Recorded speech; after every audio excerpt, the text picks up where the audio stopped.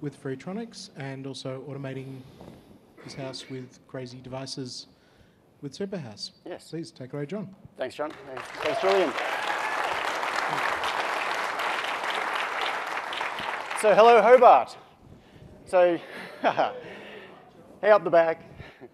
So, this is the, the part of the conference where I make a fool of myself by pretending I know more than I do about software, hardware, networking, security, and radios, so that I can have 5 groups yelling at me all at the same time.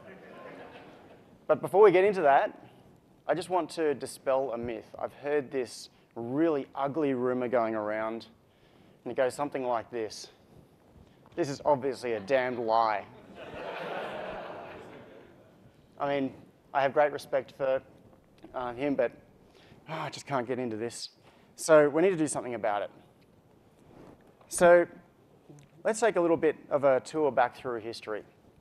We're going to have a story that starts, like many good stories, in 1947 in Atlantic City, New Jersey, where an event took place, and it was the International Telecommunications Conference of the International Telecommunication Union.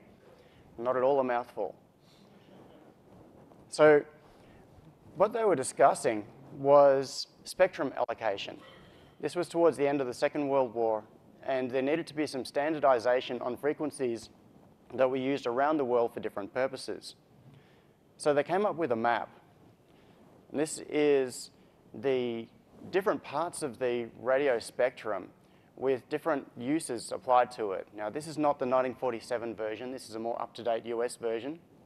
But it shows you the general principle of what they were working on. They were looking at the range of frequencies and what could be used in each one. The reason this is important is that if you have multiple devices that are trying to communicate at the same frequency, then you get interference and nobody's happy. So there needs to be some agreement as to what will be used in different parts of the spectrum. So one of the delegates, the American delegate to this group, was pushing very hard for allocation of a specific frequency for use for unlicensed purposes. So what they came up with was a series of sections within the spectrum that were called the ISM band for industrial, scientific, and medical. Now, for most parts of the radio spectrum, if you want to build something that sends a signal, you need to have it tested, you need to have it licensed, you need to make sure that it doesn't interfere with anybody else. But the ISM bands are set aside so that they are specific parts of the spectrum that can be used for different purposes without requiring a license. There are certain restrictions that are placed on them, but the general idea is that this is a little bit of a playground where people can do different things. So in the spectrum map that they came up with, they allocated a number of these bands for ISM purposes. Now, the American delegate had a particular interest in making sure that there was an ISM band around 2.45 gigahertz, and pushed it really hard, and they eventually agreed that, yes, this was going to be part of it. Now, the reason they were so interested in 2.45 gigahertz is that there is a certain big American industrial corporation called Raytheon who had been making approximately $1 bajillion a year making magnetrons for radar units during World War II. World War II was wrapping up. They wanted to keep selling magnetrons. They needed something to use them for. And radar generally operated at 2.45 gigahertz. So they came up with the microwave oven. So the original microwave oven was called the radar range. It was actually a radar magnetron inside a box. And the idea was that this was going to be used on ships and airplanes that would travel internationally, and they wanted to make sure that Raytheon could keep manufacturing their magnetrons and make lots of money, and these units could be used in different countries all around the world. But we're not really interested. Oh, so if you wonder why your Wi-Fi operates at 2.45 gigahertz, this is basically the reason. It's because that part of the spectrum was set aside for unlicensed use. So later, when other devices were created, they were put within those unlicensed bands so that people like you and I can use them without going out and getting amateur radio licenses. The particular part of the spectrum we're interested in today, and this is going to be our playground, is around 433.92 megahertz. And this is an incredibly common band for low power, short range radio communications in the ISM range. So there are a lot of devices that use this. Now, my particular interest in this began in early 2009. I was working on a project to take data from building management systems, log it over time, and then do visualizations of the data. And what we wanted to do was take data from environmental sensors, things like weather, and from power sensors and be able to correlate it. So we wanted to see, for example, if there were variations in the weather, suddenly these buildings use more power because they're using aircon or whatever it happened to be. But we didn't have a source of building management system data. And we wanted to have some data coming in that our developers could use and have something real that was coming in that they could work with. So what we did was get hold of a Clipsal centimeter power monitoring device. So these have a sensor that clips over the active line of a power circuit, and there is a little transmitter that they plug into. And then there is a matching receiver. So the receiver just sits on your desk or in your kitchen or wherever, and you can see the instantaneous power consumption. You can see averages over time, all of that sort of thing. And the way these work is that the transmitter sends data periodically to this little receiver that sits on your desk. And it does it at 433.92 megahertz. So we had a source of power data. I also went out and got a lacrosse weather station, which does basically the same thing. It has a receiver that sits on your desk, sends data. So now on my desk, I had these two receivers, and I could see how much power was being used in different parts of the building, and I could see the weather data coming in. But we needed to be able to store this and acquire it, because these particular devices are only designed to be standalone. It's just a sensor and a display, and that's it. They just blindly talk to each other and don't assume anybody else is going to interact with them. We needed a way to listen in on the signal that was being sent from the sensor. So the solution was this little module. It's a little circuit board that you can get on eBay for in the order of $3, $4, $5. It's not particularly expensive. And it's a pre-tuned 433 megahertz receiver module. They're incredibly simple to use. Basically, you stick an antenna on it, connect ground and 5 volts, and then you get a data stream coming out the other end. So this gives you the ability to listen in at a logic level to whatever's going on around you. So all of these devices that are around you all the time operating, sending data at 433 megahertz, you can tune them in using one of these little modules. So I was working on this with my friend Mark Alexander, and we worked out a little circuit, how we were going to connect it up with a status display. We jammed it on a prototyping shield and connected it to an Arduino. And so we had all of the electronics we needed to receive the signals that were flying around us randomly. So that thing up on the right is an antenna. It's just a biro with a bit of wire wrapped around it and some tape. So this was where my knowledge totally hit a brick wall. At this point, I didn't know what else to do from here. But luckily, Mark is an expert on this sort of thing. So he took it all away and did something and wrote some code. And he inserted the magic in the Arduino that allowed it to decode these signals.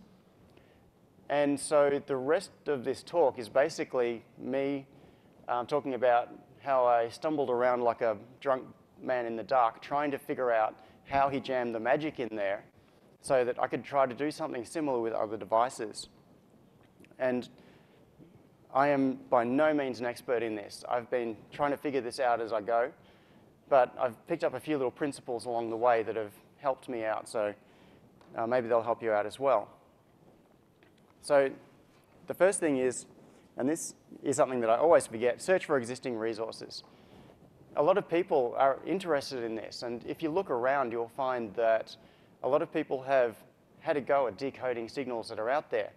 So there was a particular device I was looking for just recently, and I did a search for decode signal from this tank depth sensor, and I found this thread on the Arduino forum, and someone had been interested in this, and they'd actually traced down the manufacturer in China, found the original white label factory, and said, "What's your communications protocol?"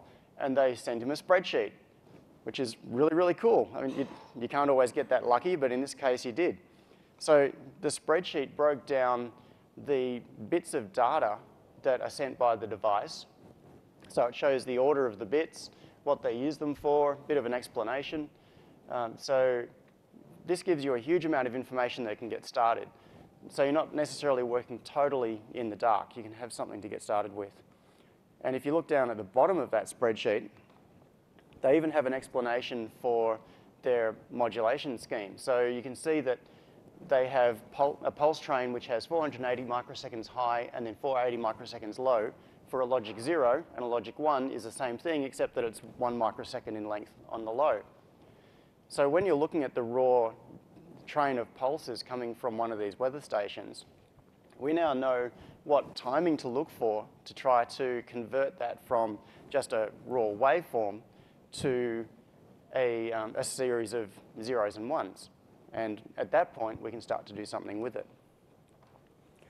So one of the things that I've found frustrating is that there really isn't any single central place that you can go to for resources about this. I've found just odds and ends all over the place. So in preparing for this talk, I actually just created a page, and I'm going to start populating this. Anything I find that I come across, I'm going to add to this page, so that if you're interested in weather stations, and you can go along there and see how it's been decoded, or power monitoring, or whatever. I know of quite a few more that I haven't added to this yet, but if anybody's interested in helping with this, that would be really cool. So it's just at superhouse.tv/rf-protocols. So the second principle, or stage, is to capture an example of the original signal.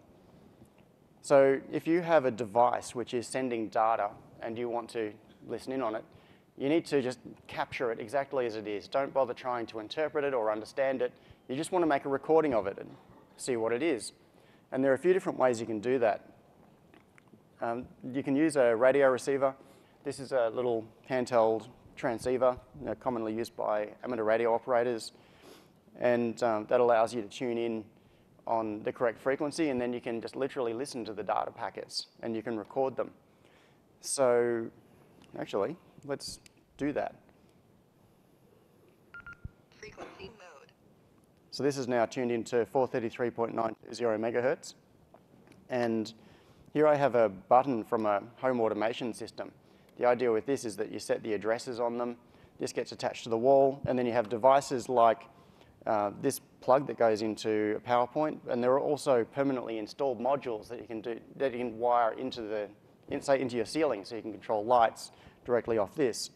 So if we listen to this now and do a transmission, you can hear the data packets. It's as easy as that. So we can just record that raw audio signal into, say, a WAV file, and then we have, it's like recording off a modem, basically. So we then have a file that we can look at to try to get the waveform of what those packets look like. And the way you can do that is using programs like Sonic Visualizer, which is GPL. So this runs on Linux and Mac and Windows as well. And you can feed a WAV file into it and see the marks and spaces. So you can see the shape of the waveform that's coming through. And this allows you to start to decode. So in the example we looked at earlier of the tank depth sensor, where we know the duration of the highs and lows on the pulses, you could sit here and look at this and use a pencil and paper and start to decode it, which is exactly what I do. So, in fact, I've got my notebook here somewhere, which has got a whole lot of scribblings in it. So let's have a look at that. I've got that live right here. So this is, it's not mirrored. No, now you can see it. Okay. So this is Sonic Visualizer, and it's loaded a WAV file which was recorded off the tank depth sensor. So we can scroll across. You can see there's a packet of data there. Then there's a break, and then there's another packet of data. And this was recorded just straight off a receiver, listening in on the signal. But by zooming in, we can see the timing on these pulses, and then we can start to decode it.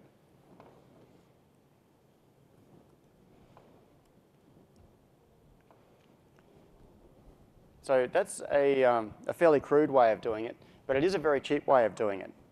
You don't necessarily need something like a receiver like this. You can use one of those digital TV receiver dongles. They're pretty cheap. You can get little software-defined radio boards that you can use as a receiver. As long as you can get it an audio output, save it as a WAV file, you can then start analyzing it. So the next step beyond that is to use something like an oscilloscope. And what I've done here is coupled up an oscilloscope with one of those receiver modules. So that's the same receiver module that we saw at the start that gives us the data output. And you can see it down there on the yellow shield. And then so that's running now. So then by pressing the transmitter and then hitting stop on the storage oscilloscope, we've now got a recording of the waveform over that point in time. We can zoom in on it. And then you can, once again, measure the timing on the waveform. And you can zoom right in and see what's going on. So you can then just scroll across, sit there once again with a notepad and say, okay, it was 480 microseconds high and 700 microseconds low. And by doing that, you can come up with a timing pattern. And at this point, we still don't even know what that bit stream represents. All we know is that that is the data that was sent by the device. But it still gets us a long way there. So another tool you can use is a logic analyzer. Normally, logic analyzers are quite big and expensive, and they look a bit like that oscilloscope. So it's a large device with a screen on it. But it's very common now to get USB logic analyzers. They're tiny little devices. You plug it into your computer, and it basically just acts as a capture front end, and then the software does all the work. So this is one from Satelier, which is called a logic. So that's an 8-channel example of a logic analyzer. And the difference between a logic analyzer and an oscilloscope is you can think of an oscilloscope as being an analog measurement. So it's looking at the shape of the waveform. What a logic analyzer does is it doesn't really care whether the waveform, like how high it's going or anything like that. It's just looking at the logic. Is it on or off? So it gives you a very binary sort of output, whereas an oscilloscope gives you more of an analog. It gives you the shape of it. So an oscilloscope is great if you're looking at noise and modulation and those sorts of things. A logic analyzer is good if you've got a bit stream and you want to be able to measure all the timings and then convert it into data. So coupled with the little adapter dongle, and there's one just right here, is the software. So in a similar way to what you saw on the oscilloscope, you see the shape of the waveform, and then we can zoom in on it. So once you've got a captured version of the waveform, we see the timing, we know what it's doing. The next principle is to reproduce the signal yourself. So you still don't even need to understand what it is. Now, this is one of the traps that I fell into very early. Was I thought that once I had received the signal, I needed to start decoding it. Now, the problem with that is that a lot of these devices will only transmit periodically. Like if you've got a sensor, like a tank depth sensor, it might only transmit every 15 minutes. Or a power monitor might transmit every 3 minutes. So if you are sitting there trying to write some software that decodes that bit stream, and you can't produce the bit stream on demand, it's going to drive you insane. I just about killed myself trying to decode that tank depth sensor. And then I realized, no, what I should be doing is being able to replay that raw waveform anytime I wanted, so that I didn't have to be just sitting there going, come on, come on, come on, is it going to transmit yet? So I was talking about the notebook earlier. This is literally what I did. So I took the timings off that waveform and wrote it all down. And then you can convert that very simply into a program which will drive a transmitter or even just a digital data line to reproduce that same waveform. And then you've got something that you can produce on demand, and you can then work on your decoder to try to interoperate with it. So that particular waveform is the one from this little home automation controller. So it's a bit hard to see in the lighting here, but if I hit that, it's turning this receiver on and off. So I did a very simple little sketch. Now this, you're not necessarily expected to read all of that. The reason I put it all on the screen was just to show how little there is of it. There are no includes there. That is the entire thing compiled to run on an Arduino. And it's got some timing in the send message that has a few delays in it. It's basically toggling a data pin with a few delays measured in microseconds. And then it iterates 23 times over a pulse. It just repeats for the rest of the message that's sent by this device. So that entire sketch will recreate the signal that is transmitted by that little home automation device. So let's try it. If I've got one here somewhere. That was one of the things I didn't get out.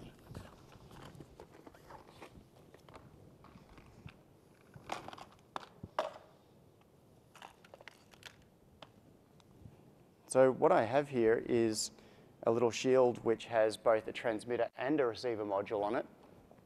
So what I can do with this is listen in on transmissions, but I can also reproduce them and send them. So I'll just pull these out.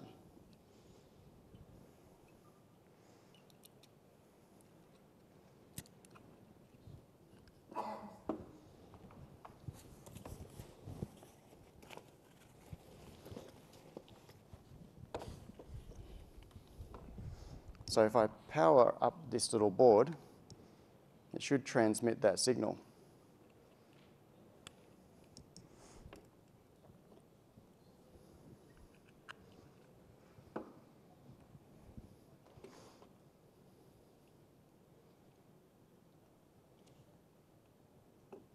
Nope, doesn't seem to be working. Oh well.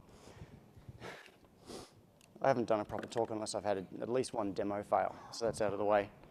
So the next thing is to develop a decoder for the signal. What is that?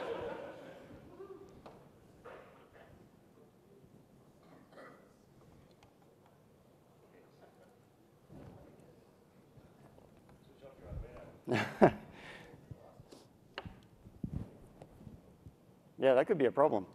Okay, so while you're looking at that, hey! It was transmitting something. Thank you.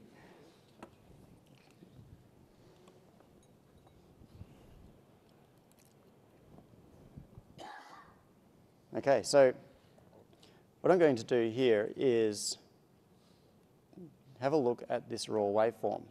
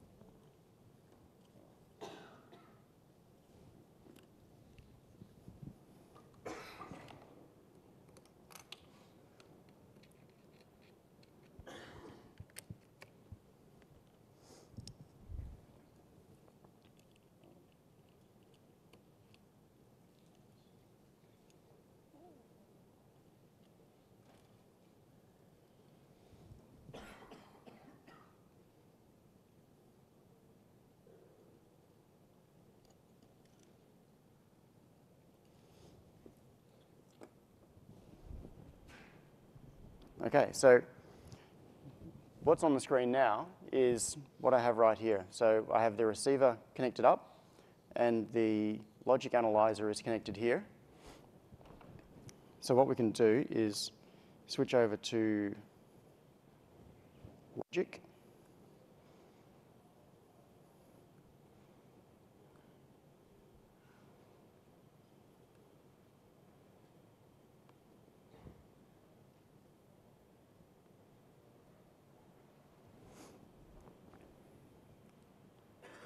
And start running.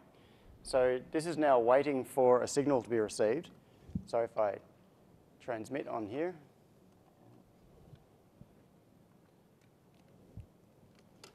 This has got to be the most full of fail demo ever.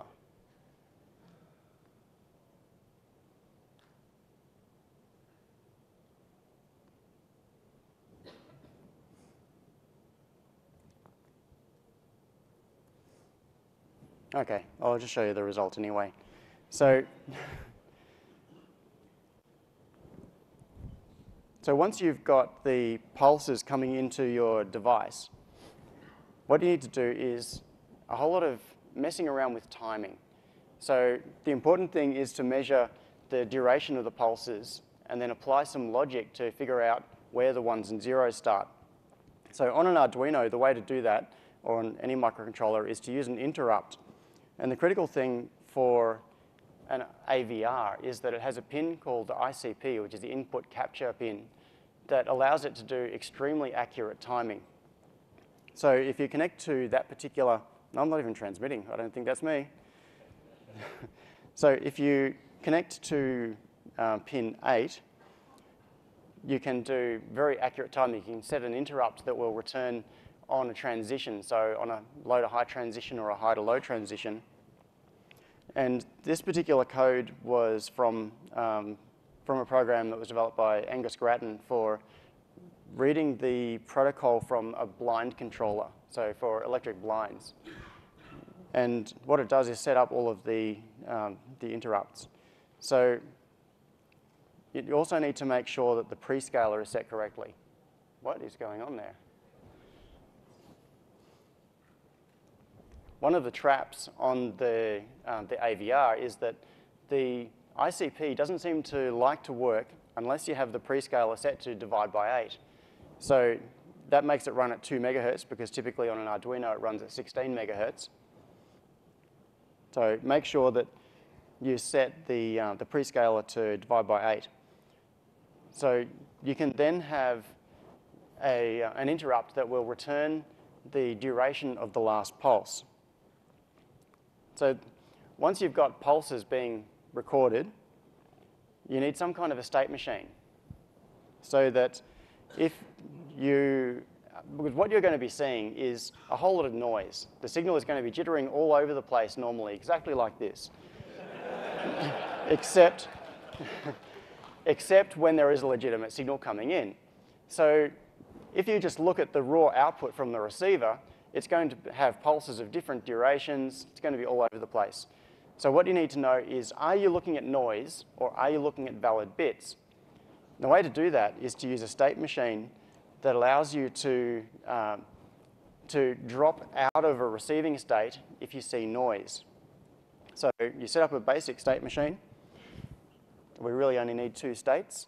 So we're either looking at noise or we're capturing data.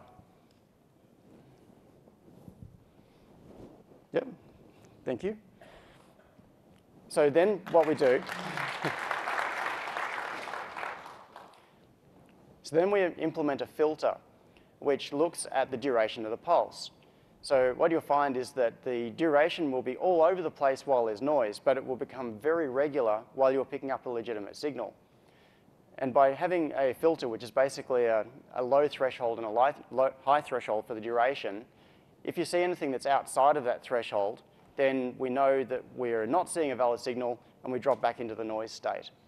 And then by tuning those thresholds, you can adjust how much sensitivity you have. So at the expense of increasing sensitivity, you might get more noise, or you can squelch out more noise by narrowing that window right down. So once you've passed through the time filter, and you know that you haven't dropped out of the capturing state, and you know you're not in the noise state, the next thing is you need to record whether this is a 0 or a 1.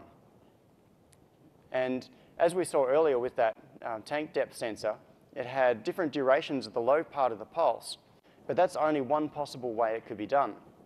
That is a fairly common sort of encoding scheme, but in this little part of the code, there are actually probably another couple of dozen lines that go in there. Those lines are totally dependent on the modulation scheme that's being used by this transmitter. So in the example of the tank depth sensor, or in the example of the blind controller, which this is from, It looks at the duration of the pulses and then decides if it's got a 0 or a 1, and it adds them to a buffer. And then over time, as you get this pulse train coming in, it builds up the buffer until you end up with an entire packet. So the result is a whole series of zeros and ones. But at this point, we still don't know what it means. The important thing is that there are really 3 different parts of a typical packet sent by a radio device like this. The first is the preamble. And that's because when it starts transmitting, there's going to be noise. So it needs basically some throwaway bits at the start where it just pulses so that the receiver can start to synchronize. And also so that you can match onto the timing. So the preamble doesn't usually mean anything other than, hey, I'm starting transmission soon. Then there is the actual message itself. So this is the bit we care about in terms of decoding it and figuring out what data is going on in there. And then it's trailed by the checksum. So in this example, the checksum is just a simple sum of all the previous bytes with the extra bits thrown away. So if you've got an error introduced somewhere in here, then the checksum won't match. And what happens on the receiver is you just add up all of those bytes, throw away the excess bits, and if it's not the same thing, then you know it's a rejection. You just ignore the whole packet. But that's a very simplistic way of doing it. What is more common is a method called parity byte XOR, which is a CRC type routine, which is really good for detecting burst errors. So typically what happens with radio interference is that most of the packet will be fine, and then you might get multiple errors within one small part of it. And XOR is a really good way of doing that. So what that does is you take your entire message, break it down into words, and you do the XOR of each of those, and then append it to the message.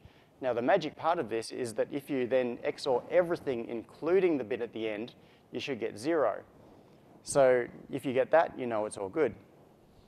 So most of this work that I've been showing so far has been done in the context of setting up transmitters and receivers to work with blinds. So this is a test rig that's in my workshop at home. And there is a tubular motor inside the blind itself. And it's got an RF receiver and this transmitter. And the idea is that you can just open and close your blinds, obviously with the remote control. But we wanted to be able to create our own controls for it. And we also wanted to be able to make our own motors that would operate with the existing controls. And that's where a lot of this reverse engineering came from.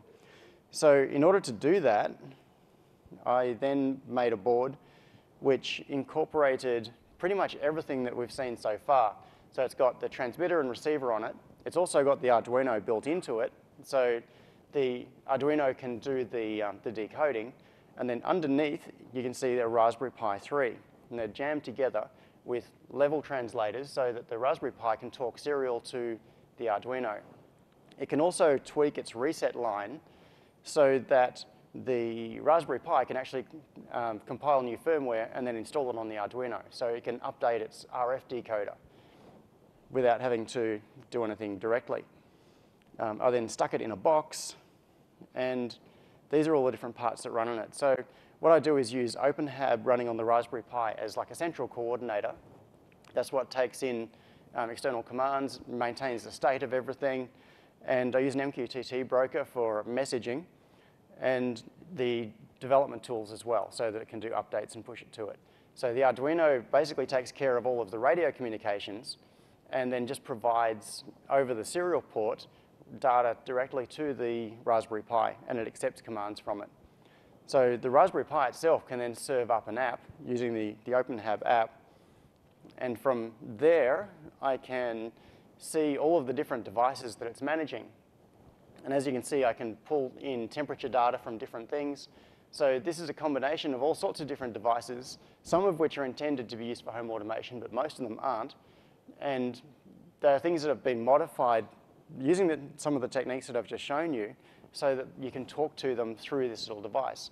So the brain itself acts as a bridge. It connects to my own network and it allows me to control things, but it also talks to all these different RF protocols so that other devices that were never intended to be connected to the internet can now have their data acquired, and they don't even know about it, and they can also be controlled. So all of these different protocols can be implemented just within that Arduino so that it can talk to all these different devices. So what you may have noticed is that none of this required any authentication or any knowledge on the part of the device we were talking to that we were doing this. We are just eavesdropping on their signal, private conversations, and we're listening in. So what that means is that with a device like this, or any of the tools that I've shown you, you can do all sorts of really fun things. The thing is that we're surrounded by these sorts of devices all the time, and we use them. Like, it's very common to go down to Bunnings and buy a remote control power strip with a button. You plug it in, you start controlling things around your house. You don't even think about it. But there is no provision whatsoever for preventing signal spoofing or eavesdropping or anything like that on any of these devices. So you can forgive that for people that aren't really thinking about this from a threat point of view. I mean, if you're making something like a weather station and you're sending the data, you think, oh, what's the harm in that? What can go wrong? Well, there are all sorts of things that could be done. Now, I've just shown that you can spoof these various signals. So we could do things like pretend to be your water tank and report that there is no water in it, and therefore the irrigation system doesn't water the garden. There are all sorts of little things that we can do. But there's one industry that really should have thought this through, and they have jumped on the convenience bandwagon way too hard. Any ideas who it is? Sorry? Pretty close. Yes, it is the security industry. And yes, this is a wireless motion detector. And I'll turn it on.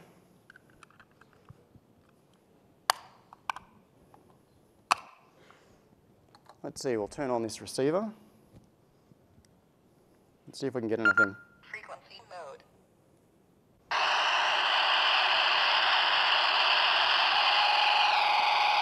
Whoa, that was data packets.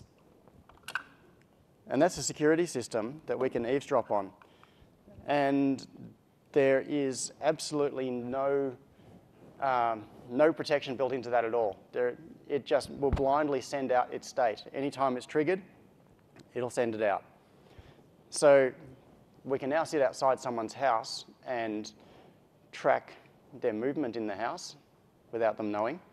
We could potentially trigger their security system by just spoofing the signal. We could say, hey, that motion detector is going off, and it's not actually doing it. So I'll skip through a couple of things here.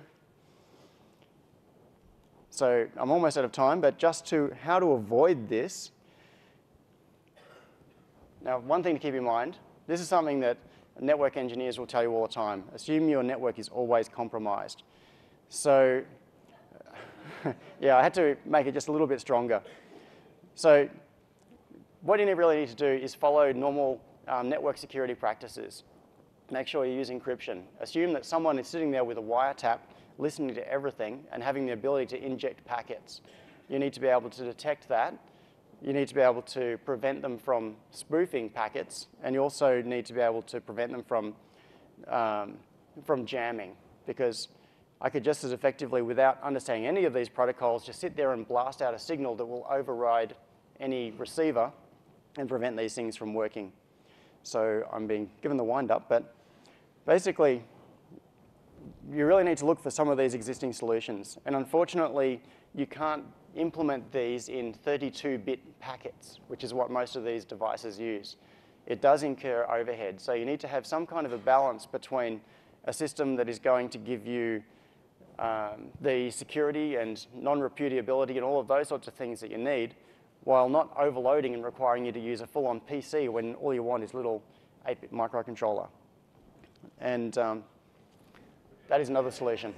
So I have people all the time say to me, why don't you just go fully wireless with your home automation system?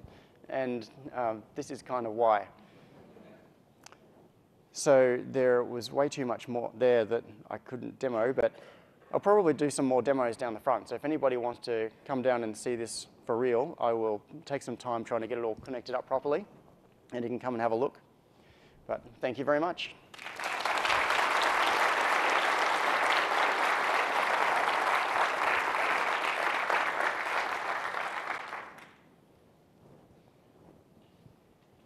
Do we have any questions?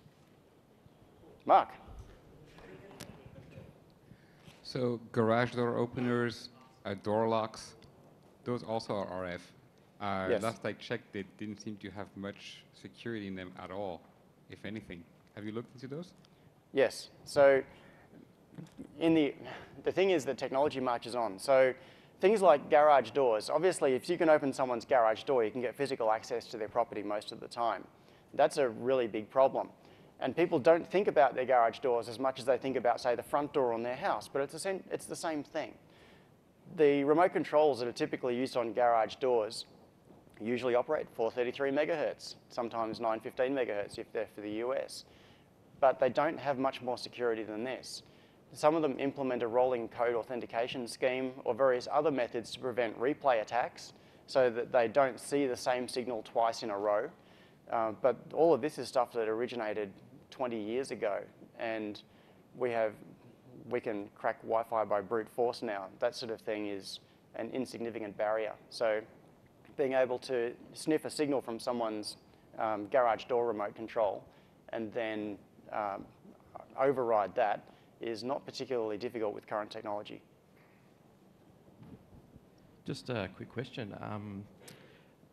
When you mentioned you were decoding by hand using the numbers, I just wanted to suggest there's a talk by Michael Osman on YouTube, and he suggests a really good basic Linux command line tools to automate exactly what you did there, and he made it really, really quick. But the question I do have for you is, why didn't you use software-defined radio as an approach, such as the GNU radio framework and a USRP transmitter receiver, to take all that hardware out of it? Oh, that's certainly another way to do it. I've got a couple of SDR boards at home. I built the SDR at the amateur radio mini-conf last year or the year before, whenever it was. I was just showing one way to do it, but yeah, that's certainly a good way to do it. Now, Michael Osman, I think, has done a lot of work with radar, hasn't he? I think that's his specialty. Yeah, Michael did work, but you might be thinking of Balance Zebra as well. He did some work with the same sort of stuff. And also Silvio Cesare, who runs B-Sides in Canberra, myself and him did a bit of work on the rolling codes, and we found that the easiest way to defeat those was when you can actually purchase replacement remotes, and there's always a synchronization method for new remotes to sync up with the rolling code. So if you just look at the byte stream long enough, you'll find a known code in there, so the two can sync up. Anyway, enough about me. I'll pass it on. Thanks. Anyone else? Oh.